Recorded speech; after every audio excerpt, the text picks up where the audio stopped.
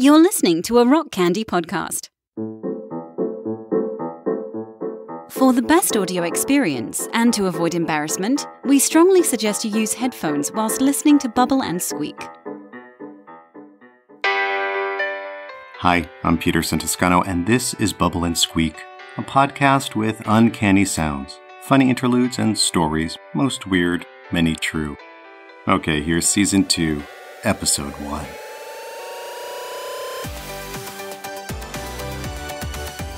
Our show today comes in 3 parts. Part 1, writer and filmmaker Kristin Peterson Kaszubowski talks about her first feature-length film, Ringolevio. Part 2, we hear excerpts from her film. And Part 3, a personal story wrapped in a sound slice.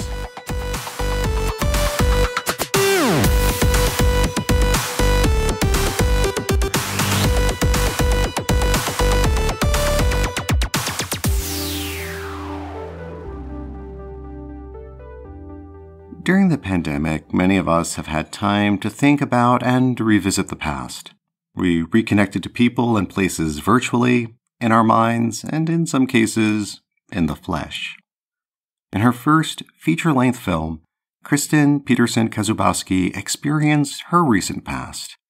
Ringolevio explores the discomfort she feels when she is so often thrust into hyper-masculine places.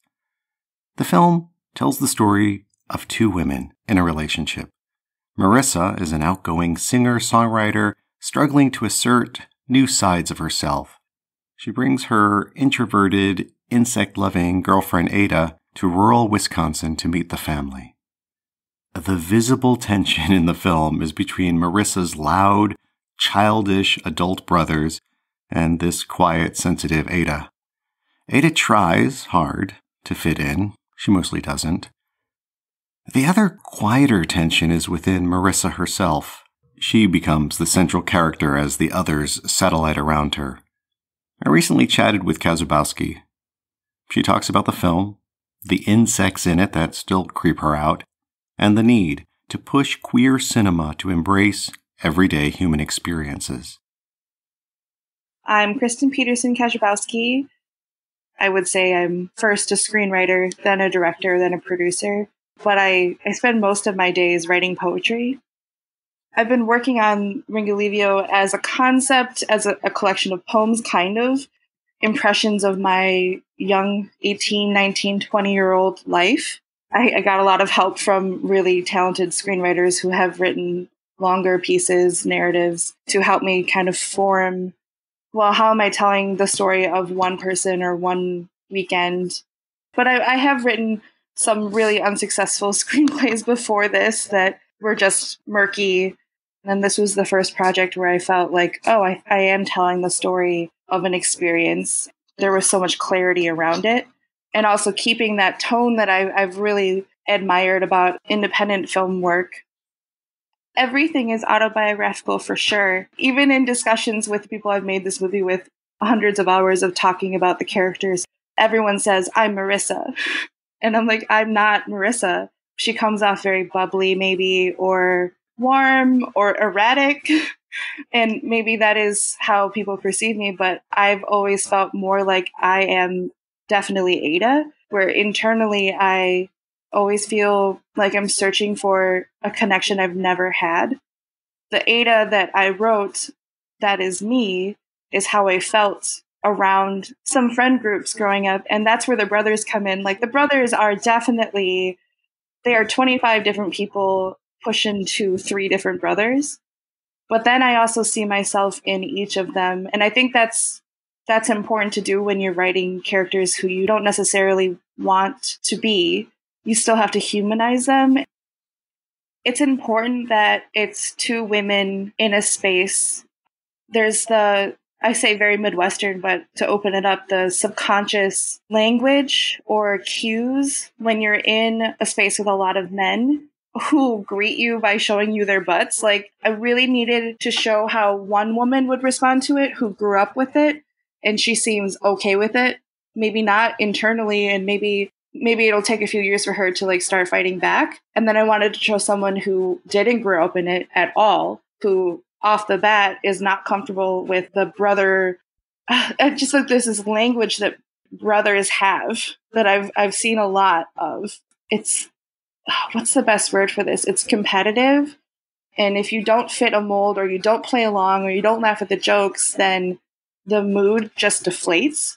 So it is absolutely important to me that it's two women in a relationship going into this space where they're not a part of the language, but Marissa chooses to play along and Ada just struggles the entire movie to play along. In my younger 20s, I felt like I've always been attracted to or plummeted into hypermasculine areas, especially filmmaking. When I was in college, I was the only female, even just like making independent films, I was really the only female on set. That's probably another reason that this story came out. Why am I the feminine energy person in these like sports arenas or filmmaking or music? And why do I feel so excluded? Or why do I want to be in these spaces? Why am I not allowed in these spaces? The bugs were added really late into the screenplay. I felt like Ada, because she's so excluded and her character is so internal, she doesn't say or necessarily show what she's feeling all the time. I felt like there had to be a visual metaphor for how she treated Marissa, her girlfriend. I should say, first of all, I hate bugs. Bugs really bother me, even ladybugs. That was another interesting element. It's like I'm writing these little characters into the story, but I have this negative association with them to begin with. But I felt like that was a good thing for me as a writer. It's like, well, where am I going to find compassion or appreciation for these insects, especially the praying mantis? It still really bothers me when it's eating the cricket near the end of the movie. I hate that image. It really bothers me to see violence without fur. There's something about a furry animal where I'm just like it's easier for me to digest. What can you do with a bug after you catch it? There's not much you can do other than keep it and look at it and keep it from its natural environment. And I felt that was so inherently cruel. I perceive that in a lot of relationships around me, the unhealthy ones, not to be too judgmental, but I just feel like people sometimes they find someone in their life that they're so attracted to that they just want to hold on to them and keep them. But in doing that, they don't allow that person to be anything else at all. They are that pretty interesting thing that they're containing. And near the end of the film, Ada literally lets the praying mantis go. And I wanted that to show that she realized I can't keep Marissa in this box. And we probably shouldn't be in the same box together at all. She's trying to open Marissa up or the praying mantis up to do what they would do naturally. And if they stay, they stay. And I don't want it to be too clear near the end, but Marissa's not going to stay if she's not contained. Queer cinema has been so important for me, especially coming from Wisconsin, and most of cinema is straight couples. So seeing movies about coming out, especially as teenagers or young people coming out and dealing with that, it's so important to me to see that on the screen. Where are those movies where things aren't clicking? Or where are those movies where the family doesn't like you, not because you're gay, but because you don't fit in or you're just like, you're not as funny as them? I want 100 more of those. I also want to see more breakup movies. I want to see how gay people have those conversations, or in the case of Ringolevio, they don't necessarily have the conversation, which is my experience a lot in the past, is breakups have always been so wordless and confusing, but emotionally clear. We need more queer characters not necessarily coming out or facing parental figures who are against the idea of you dating a similar sexed person.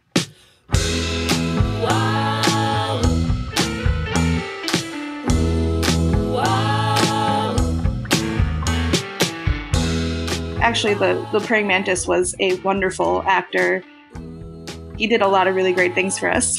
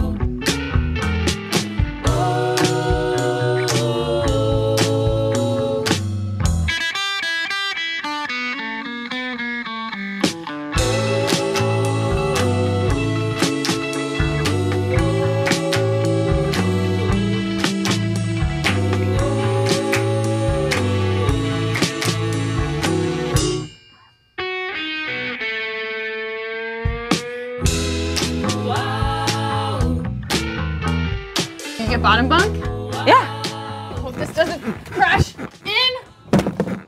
No, it doesn't. Why did you... Were you wanting it to do that?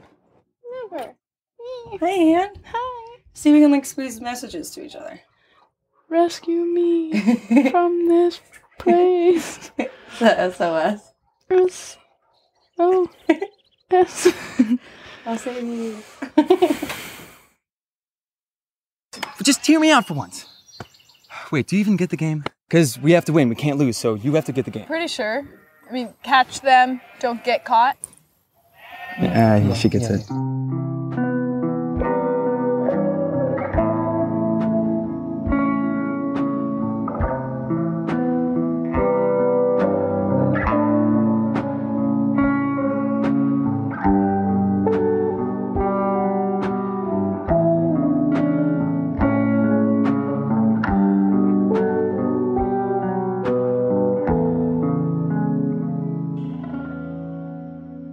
Let me set the scene for you. It's October 6th, 2020. It's exactly 30 years from the day I married a woman, my best friend, at the church we attended in New York City. She knew I was gay before we got married, but we believe that through Christ all things are possible. After 5 years of marriage with lots of ups and downs, the marriage finally imploded. And since that time, I've been lugging around a box of memories, photos, letters, notes, legal documents. As I was clearing out the attic, getting ready to move to South Africa with my husband Glenn, I came across this dreaded box, and I knew it was time. So that night, I visited my friend Alex, and on October 6, 2020, around a fire in his backyard, one by one, I put the items on the fire.